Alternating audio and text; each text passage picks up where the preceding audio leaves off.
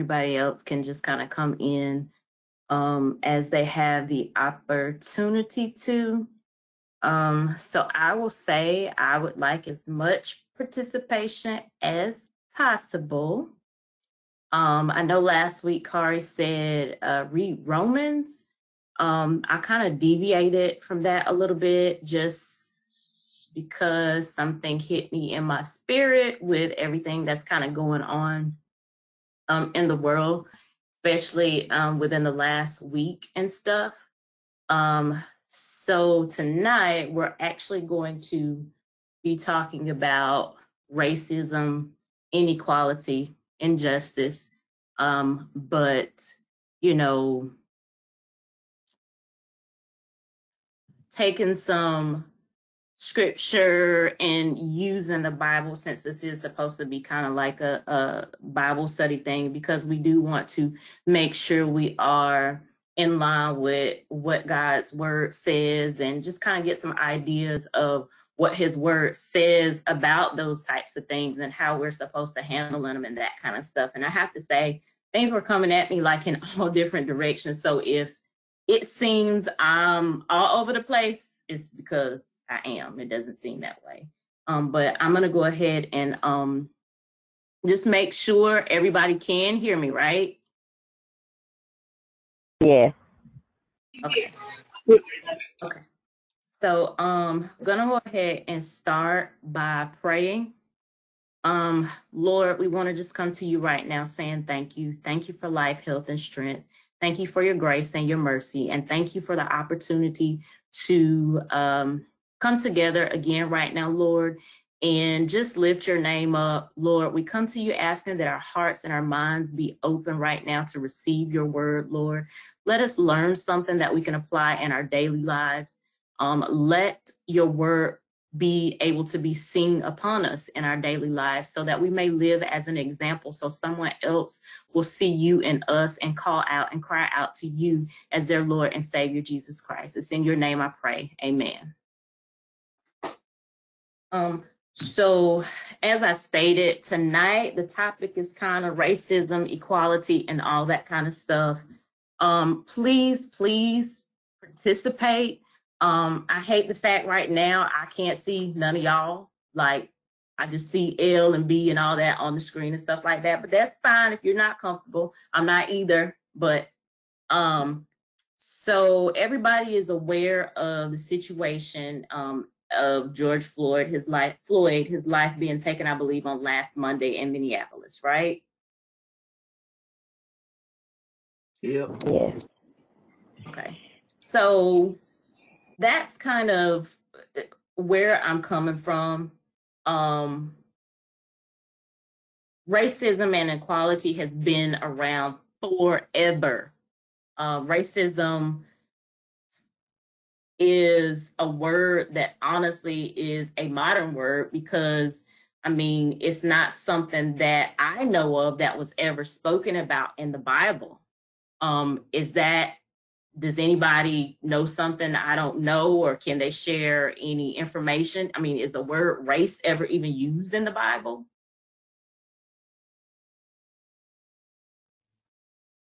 The only thing that I know of as far as the Bible is there are certain classifications and stuff like that in the Bible that I read, but it's basically not pertaining to physical features or anything. You know, you had Israel and the nations. You had Jew, you had Gentile, you had righteous, you had unrighteous. The only classifications are really when it came to religious identity. You know, it wasn't black, it wasn't white or brown or this, that, and whatever. You even had like classes of people. I mean, you had slaves, you had servants and stuff like that, but most of the time, servants or slaves were that was those people that were basically paying their debts. They didn't have the money, so they paid debts. It wasn't like how we think of it right now. But gonna kind of back up, looked up a definition, race. It says the idea that human species is divided into groups on the basis of physical differences. Well, as far as me and when it comes to the Bible and what I read, and please chime in at any time, the Bible to me only talks about one race, and that's the human race, as far as I know. I mean, and I'm no Bible scholar, so I'm sure some of you have probably read over and are well versed in the Bible more so than I am. So, jump in at any point, but it talks about us as a human race. But all the stuff that we see going on in the news right now, one question that I have for you all is, why is race such a stumbling block for this nation? Why is it a stumbling block? Why?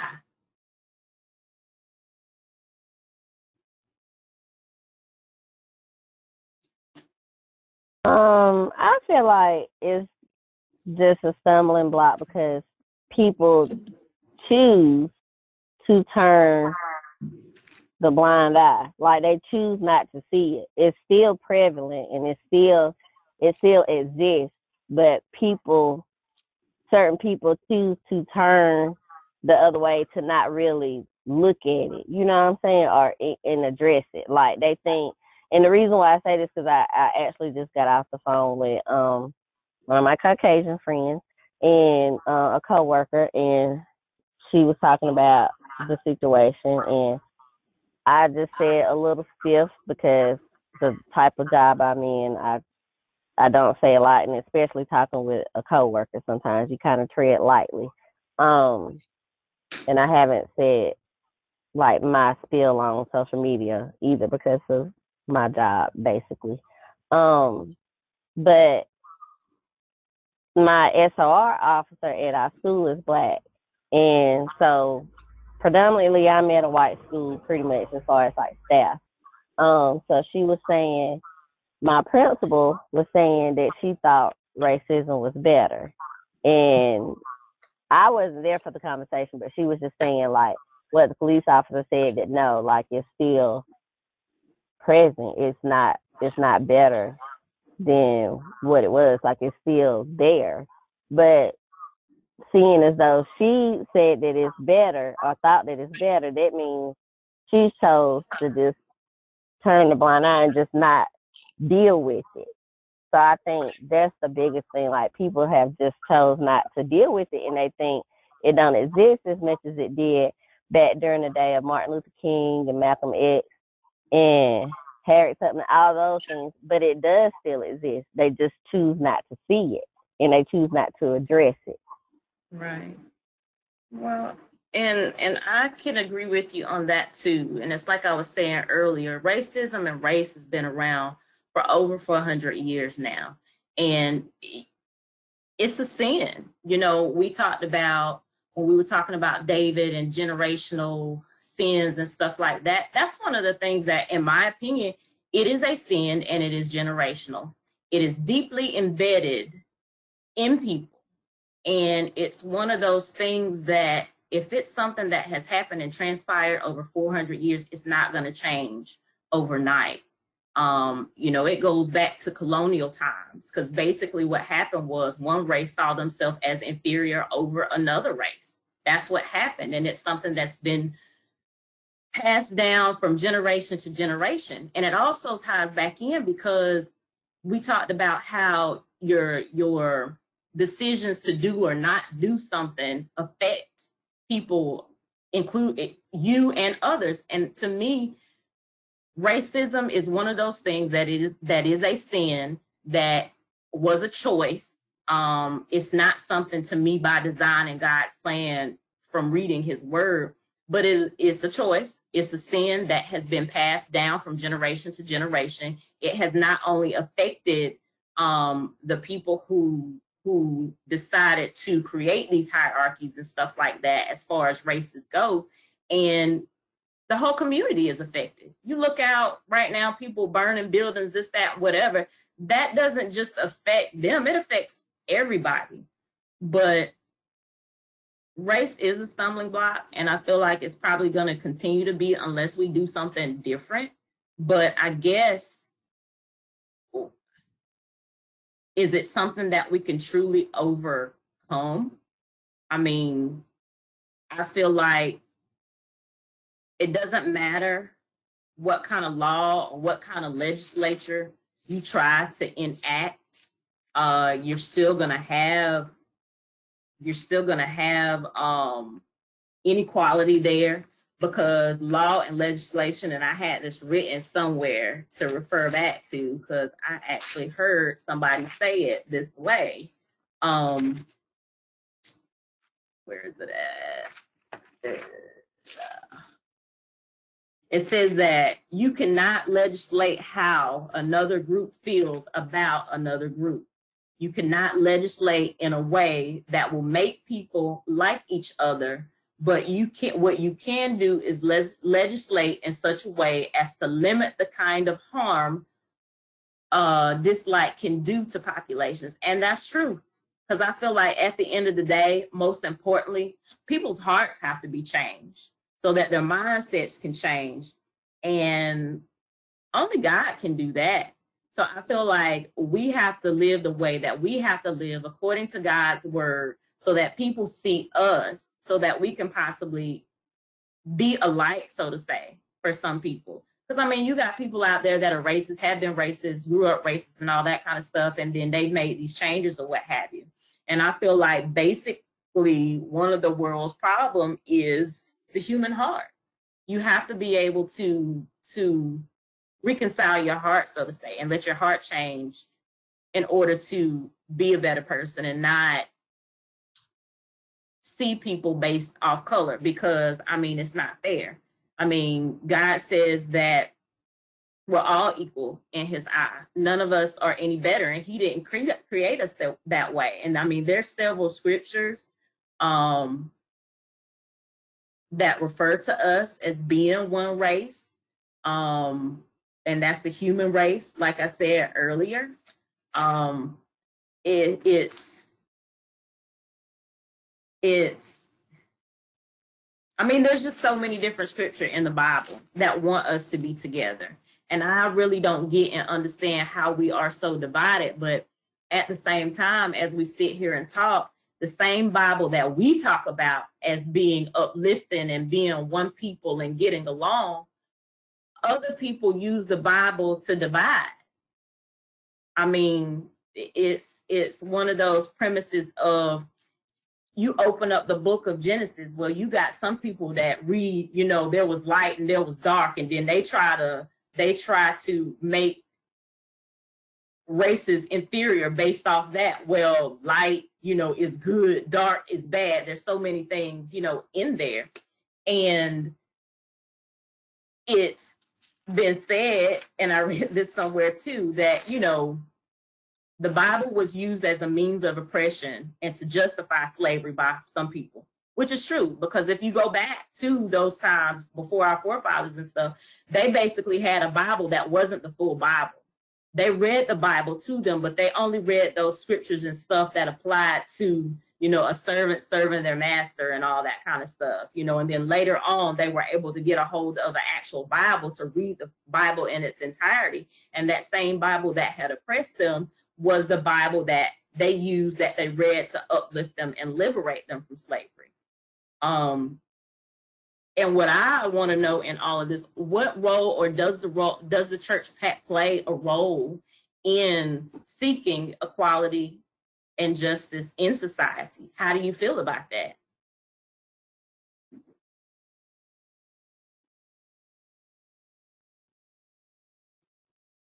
Hey Leslie, what's up? Hi. Yeah, before I go into work, I was gonna I finally got parked, and I was gonna back up and answer your question also when you was asking about racism in the Bible. Not really answer it, but just give my comment on it. And I think you was asking, like, is racism in the Bible?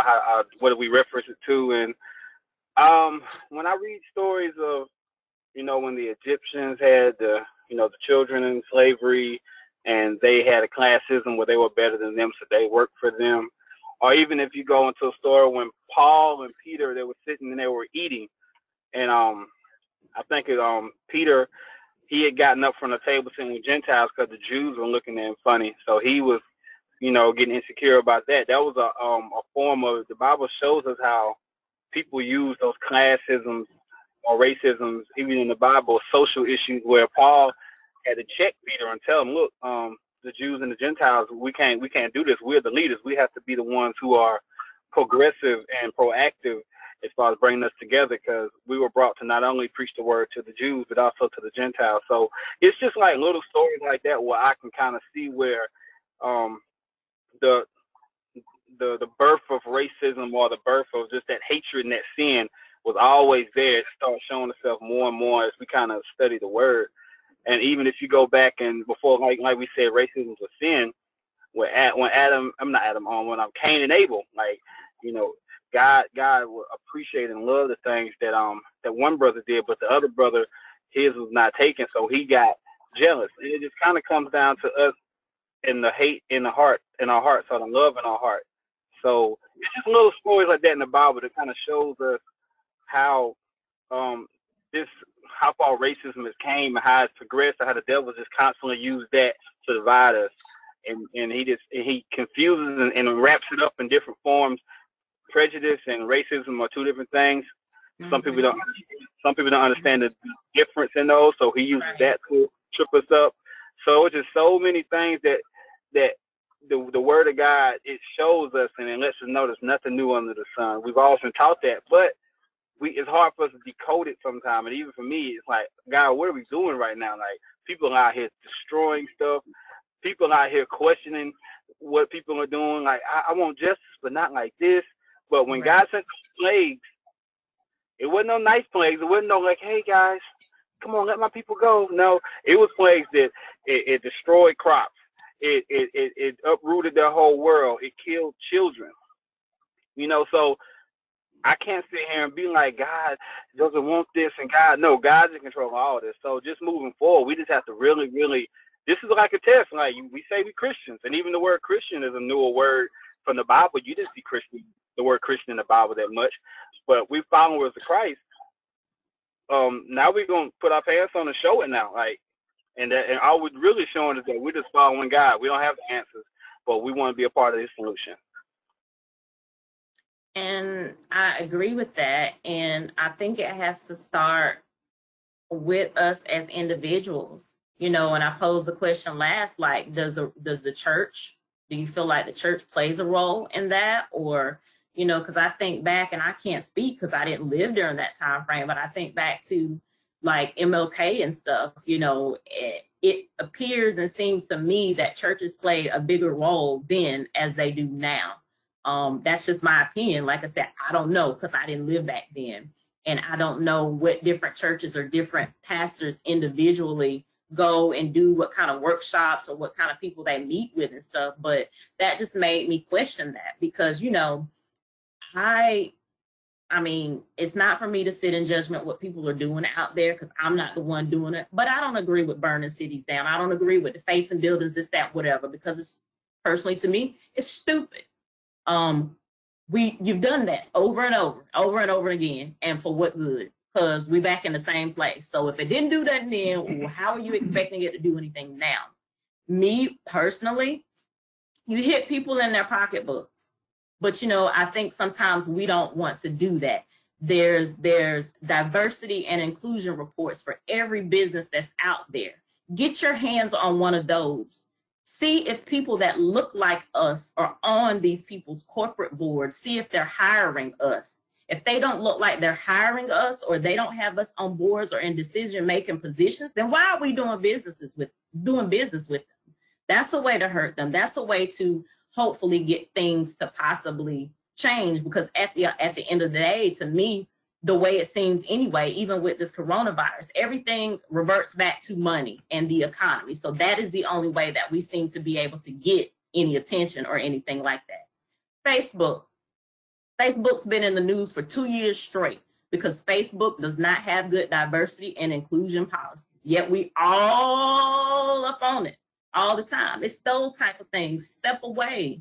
They want our business. They want our money and stuff like that. But yet you don't want to make the playing field level for us, so to say. But again, I revert back to the question: what, if any, role does the church have to play in this?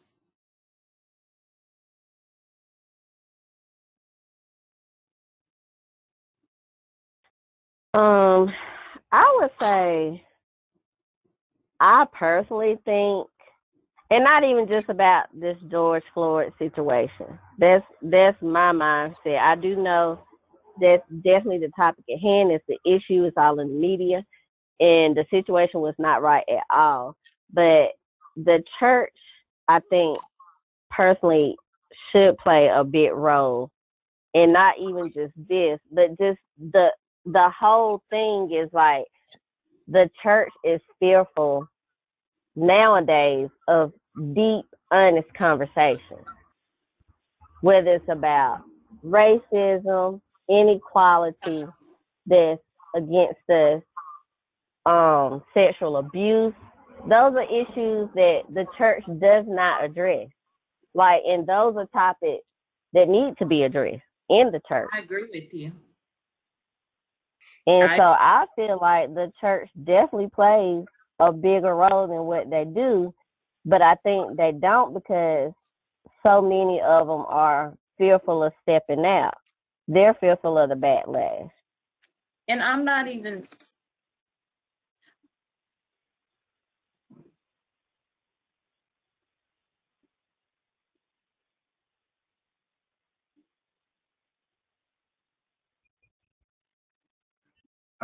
Hey y'all, this is Bakari. Hey. The way I feel, I'm gonna go back into a couple things that y'all have already talked about. I'm gonna answer this question first about the church. I believe that the church is too concerned with the pockets, the money aspect of things, and trying to hold on to membership, than to get into a lot of the controversial pieces that really affect the members.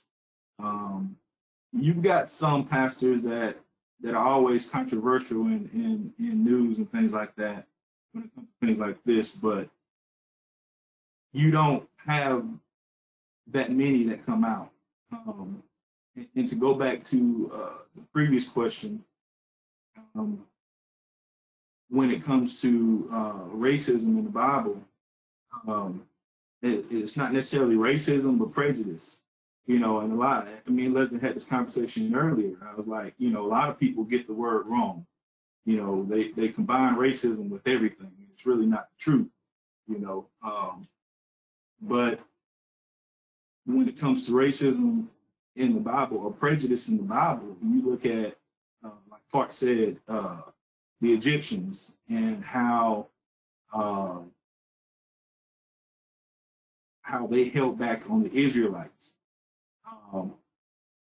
And even in the Bible, the Israelites fight the Palestinians and all kinds of other people.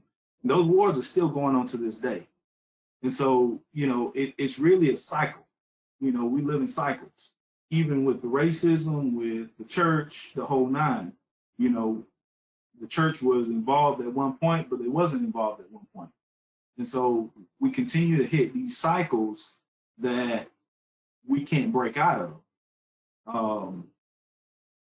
And that's in our own lives. Like Leslie was talking about, one of the biggest ways to hit people is in their pockets. And we've talked about this on many, many occasions over the years. And Black people band together for a small period of time, but then we go back to what we like. Regardless whether it made any effect or anything like that. But we continue to stay in these cycles, and we just can't get out of it.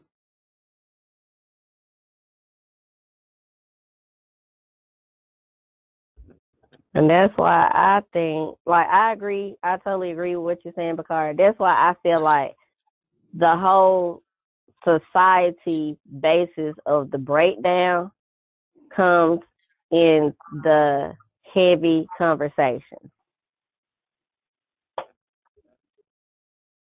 And I agree with you on that. And that's kind of why I chose this subject, because it's something that needs to be talked about. And I, in no way, shape, form, or fashion, want to be part of anything controversial or whatever, you know, but I feel like you do.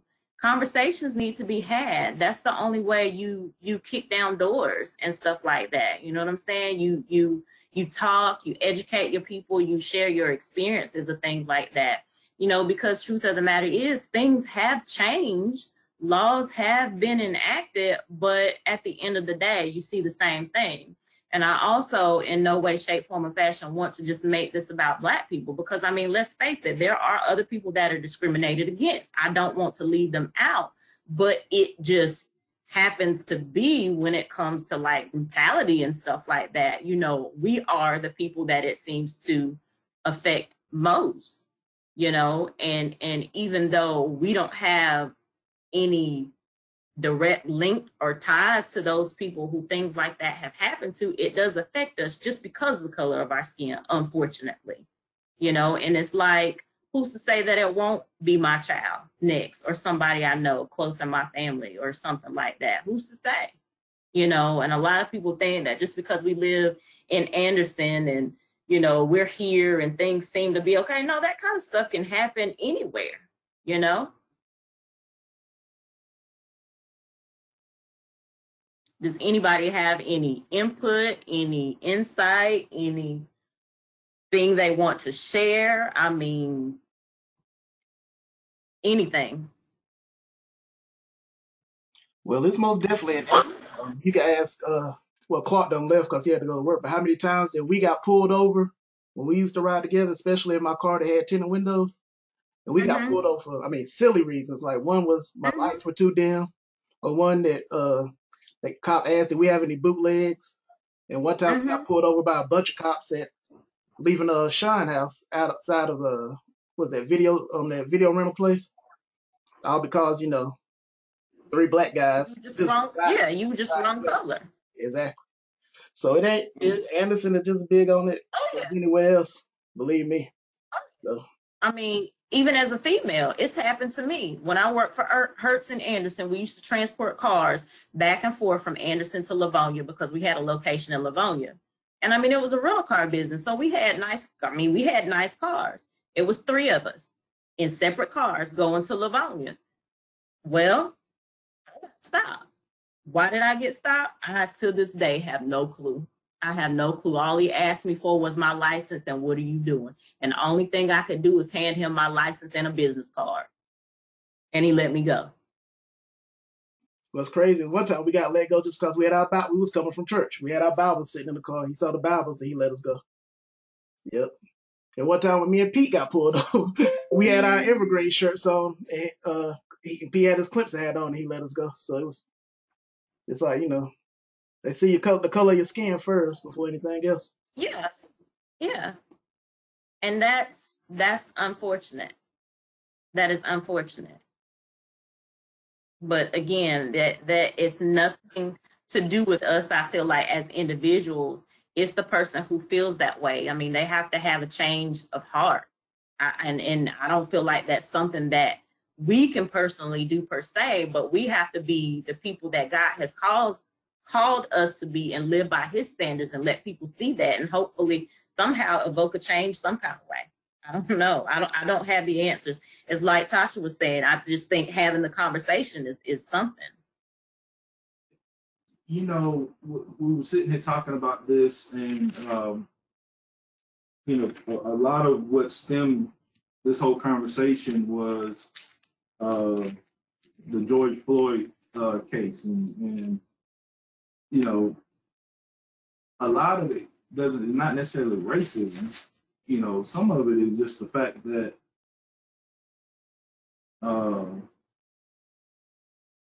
people are scared for no apparent reason. You know, people are scared of Black people. You know, they took a poll, and I don't know what the poll was, what the thing was, but they had both Black and white police officers.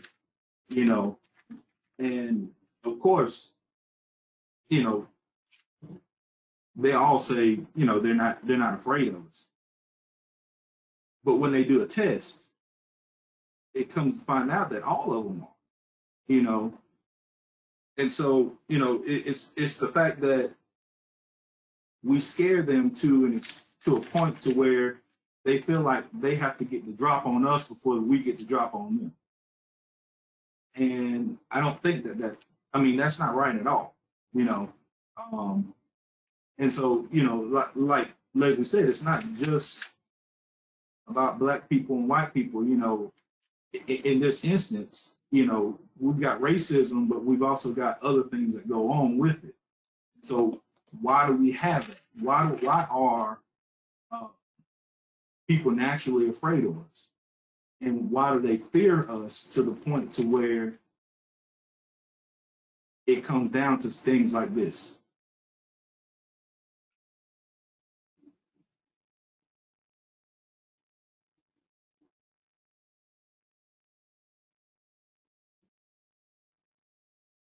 That's a good question.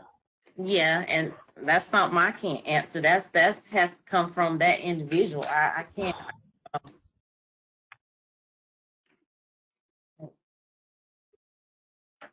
I do think, I don't know, just by me working in the school system and working with kids, like maybe just our race is just a little more aggressive though too. Like because even in the kids in the school system, like, and I do treat each of them equally, you know, black, white, whatever color they are. But I expect my expectations are a little more out of the black kids. And I don't know if that's wrong to think that and to have that expectation, but that's my expectation for them because I know the struggle they have to grow up to face. So for them, I want them to automatically start seeing that they can be better than what the system has already got their mind frame set for them. You see what I'm saying? But like even young kids, like little kids in school, they just ready. They just a little more aggressive and like verbal in a negative way. Like automatically, I think compared to some of the Caucasian kids and Hispanic kids in the school system, I see that from my standpoint.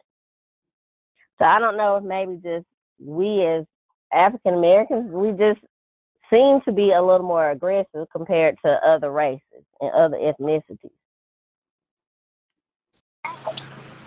I mean, I think that comes from years of oppression and Yes. degradation and Yes. struggle and heartache and pinching and scraping. I think that has a lot to do with our history as a people. Um, we didn't we didn't say we wanted to come here. We were brought here forcibly. So I think that comes from just that the struggle that we faced over generations and generations. And a lot of people, especially in the African American community, you know, we do have to have those talks with our kids. Be respectful. Do this, do that. Don't do this, don't do that. You know what I'm saying? So I can understand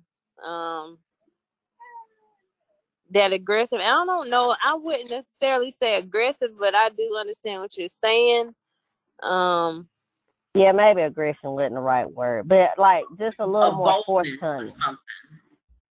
Yeah. I think it's pain. Years and years of pain. Mm-hmm. Passed down from Yeah, generation. I totally agree. Yeah, And it's in the bloodline. when you've been treated a Mm-hmm. certain way for years and years, I mean, of course you're gonna have resentment towards a certain Right. people. So in everybody asking that, answering that question. So we talk about racism and I hate to hear this, you know, when black people always talk about racism, we always point it towards, you know, other races are racist against us. But I believe that we're racist against some of them as well. Do you all believe that same thing? No, I mean, no. No. No, I think prejudice, No. but not racist, because Yeah.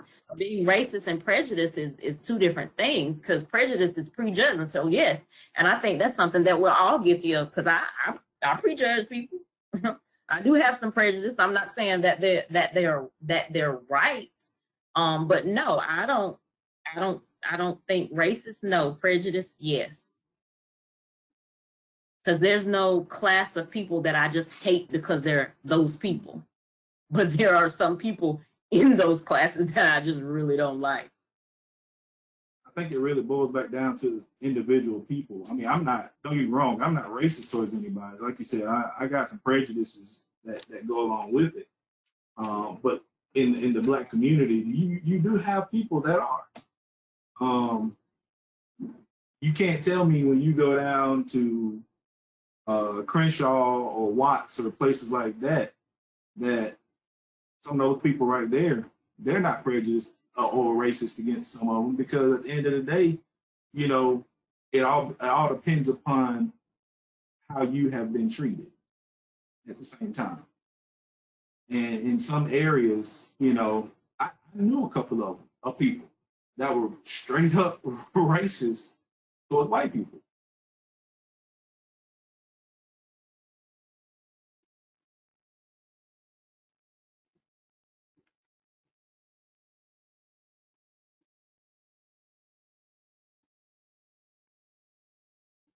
Any other comments?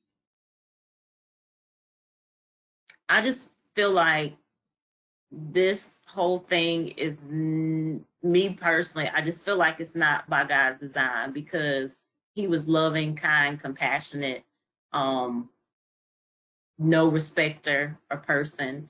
It's something that was, to me, racism. It's man-made.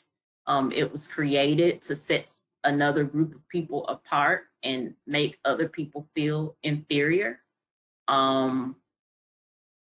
I think it can get better than what it is, if we put forth some effort. Because, I mean, like I said earlier, you can enact all kind of laws and stuff that you want to, and that's good and all. But at the end of the day, people have their hearts and stuff have to change, because that's really the problem, I think.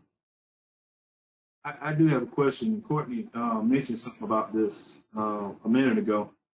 So she mentioned, you know, having a conversation with your kids on, you know, how people treat you. A lot of us on here have kids. So what does that conversation look like? Because not everybody can have that conversation the way you want to have it with your kids, or they don't feel comfortable in having it, or don't know what to say. So what does that conversation look like?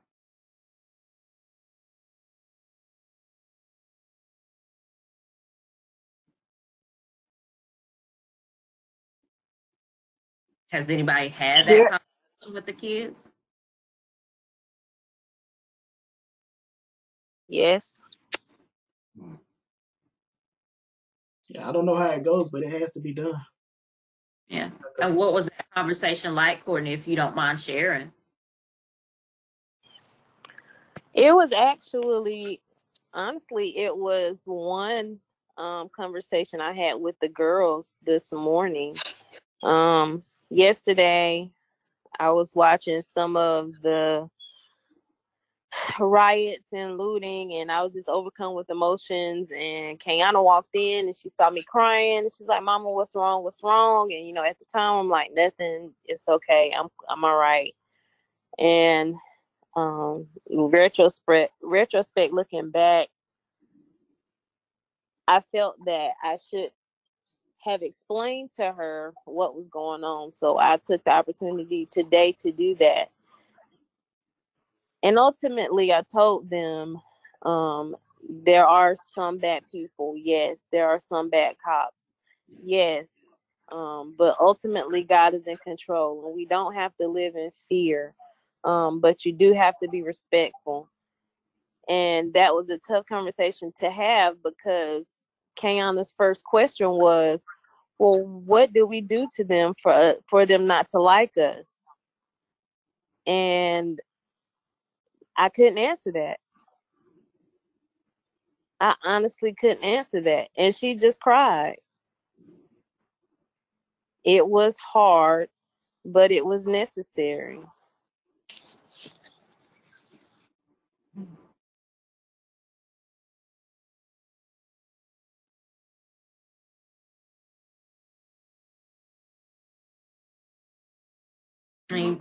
Anybody else?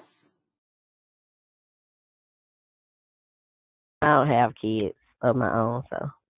I see Ashley on.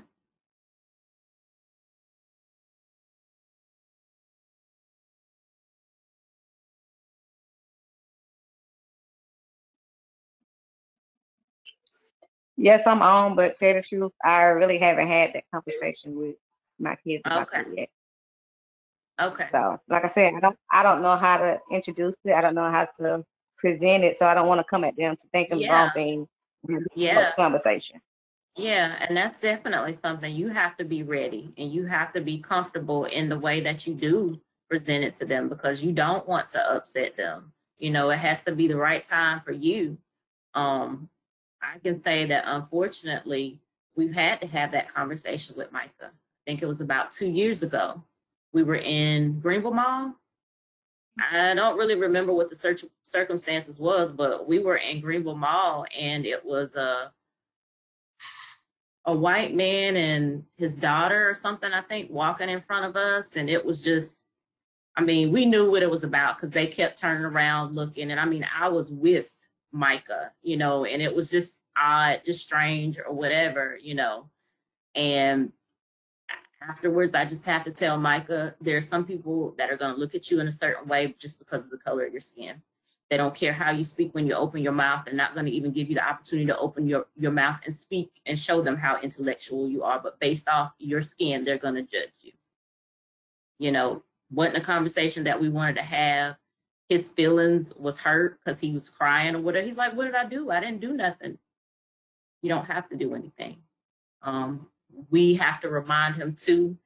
He's a kid that likes wearing hoodies. Can't wear a hoodie after dark. You know, it's just certain conversations that you have to unfortunately have with them in the right time for yourself, unfortunately, at a young age. You know, I mean, these conversations and even the stuff that we talk about is not meant to sway them in any kind of way because you don't want to create the same thing that's going on right now. No. At the end of the day, Right. you want to show the positive and the negative. You know, yeah, you got people out here that are certain ways, and you know, even the people that's supposed to protect you don't necessarily protect you in a way, but you do have good ones out there. And I think as parents, as individuals, as churchgoers, we have to show both sides of it. You know, we have to show the good cops as well as what we see on TV. You know, we have to show, you know, the Caucasians that we love as well as the ones that, you know, are against us, you know, and you have to show them those things together. And it's hard, but, you know, I think that's something, you know, we just all have to do. One of the things I wanted to do, and we were talking about this today, was trying to bring on one of our cop friends to actually join in on a conversation with us today. But it didn't happen. But, you know, at the end of the day, I do want to introduce them to my boys because I want them to understand that there are good ones out there outside of the ones you see on TV. Because if we let it, the media will continue to control our minds and kind of sway us into this negative connotation of people that we don't want to have. We don't want to start up a new cycle of people that are having that same conversation that we're having. Right. And it was a tough conversation. It was extremely difficult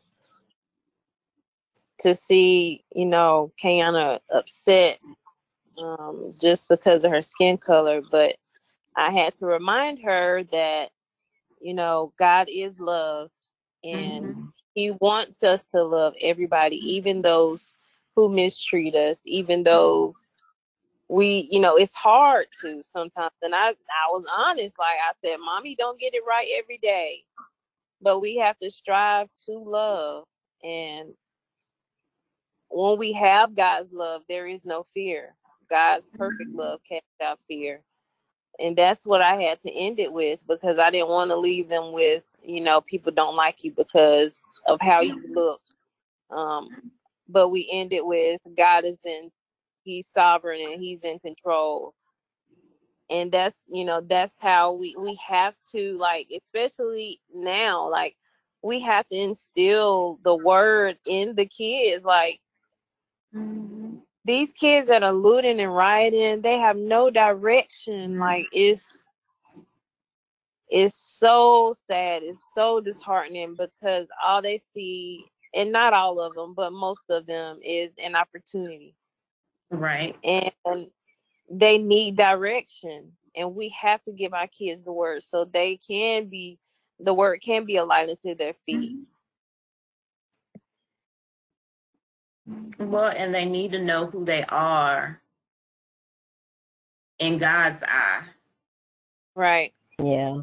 That's the true. thing. Knowing, don't let your own thoughts of yourself define you. Don't let the thoughts of others define you. Let what the word of God says about you define you, so that when those stones are thrown at you for being whatever color it is that you are, it's gonna hurt, but they won't penetrate and hurt as bad when you are deeply rooted in the word of God and know who you are.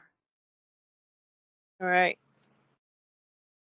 Yeah, I would say me and V, we've had the conversation with, Adam.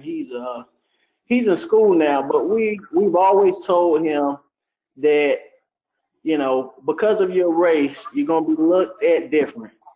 You have to present yourself. You don't have to present yourself, but you're gonna be seen in a different light. So how you behave is gonna be magnified, I guess you could say, a little bit bigger than your counterparts. So what we always tell them, the word of God goes beyond race. Sin problem.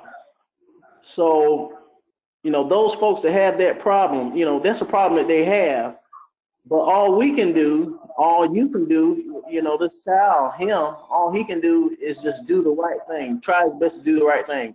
If he does something wrong, and it's going to happen, mom and daddy there, and we're going to take care of the rest right now, because that's the position we're in. But, I was in that position. I was in the, what you call it when you do that thing when you're in school, and you go walk in front of people with clothes on and stuff. What you call it? No, it's a little modeling thing in high school. Oh, Talent show.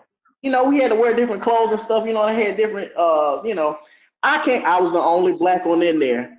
And as soon as I walked in, they said, "Oh no, we got a blank coming in. He gonna win because they feel sorry for him." So I was like, "Oh boy, here we go." And I had to put on a smile. I was mad, I was sad, and I didn't understand. But still, racism is here and it's in our face, and we can't do anything about it. But we just have to stand on the word of God. That's all we can do, because God has to be the one to change the heart. Jesus Christ is the only one that can change the heart of man. And if they don't have Christ, some folks come out of racism. It happens, but you gotta have Jesus. And if they don't, that's what we tell them. They could be a Christian, they could be, just some white folk don't like you coming in their church. Some black people don't like. But Carl was telling the truth. There are some racist black people. Yep. We've had black people in our history that didn't like other black people because of the lightness in their skin tone, because they could pass. You know, they could get away. Yeah. We had family in our own family. They moved up north because they could pass up the north. You know, they thought that they were pretty close to our white brothers and sisters. So it happens in our own race. Even Africans that come over here, they see us as a lesser than they are. So it's everywhere. That sin mentality, that seed is in all of us. And the only one that can take care of it is Jesus. So that's what we preach to him all the time. Jesus, the Word of God, he's got to be in you to do any kind of change. Yeah. And as far as why people don't like you, they hated Jesus for no reason. Jesus was healing people.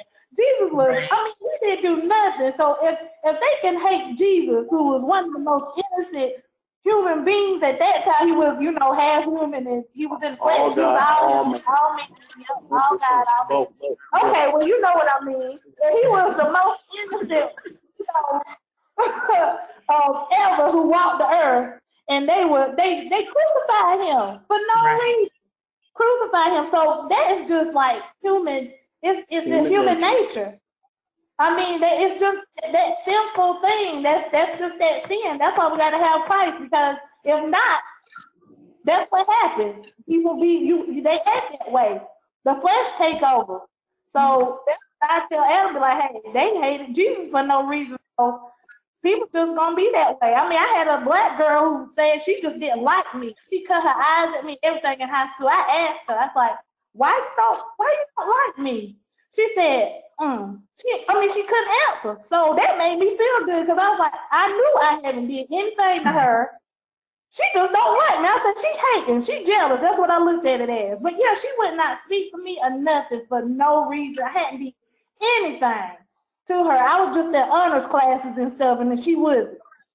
So I figured maybe that was why. But the old man. So, the old man. Hey, amen.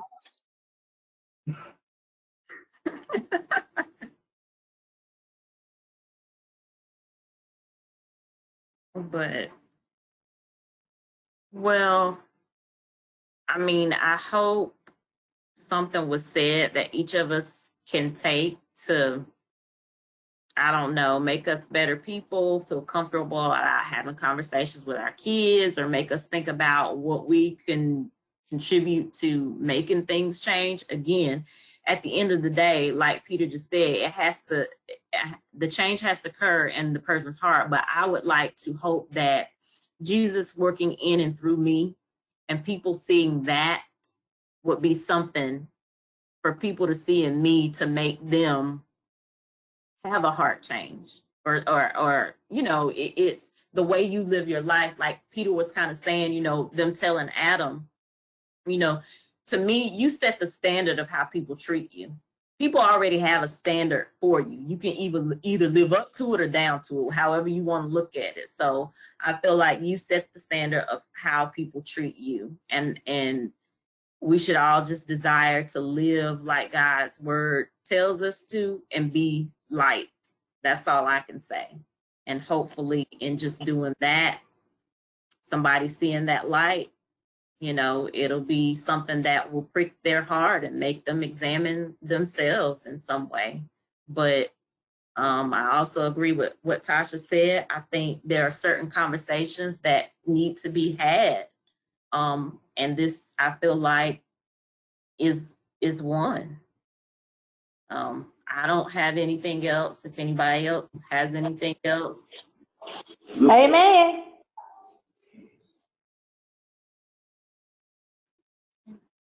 Well, if that is it, is anybody on the line willing to pray us out? You got it? Okay.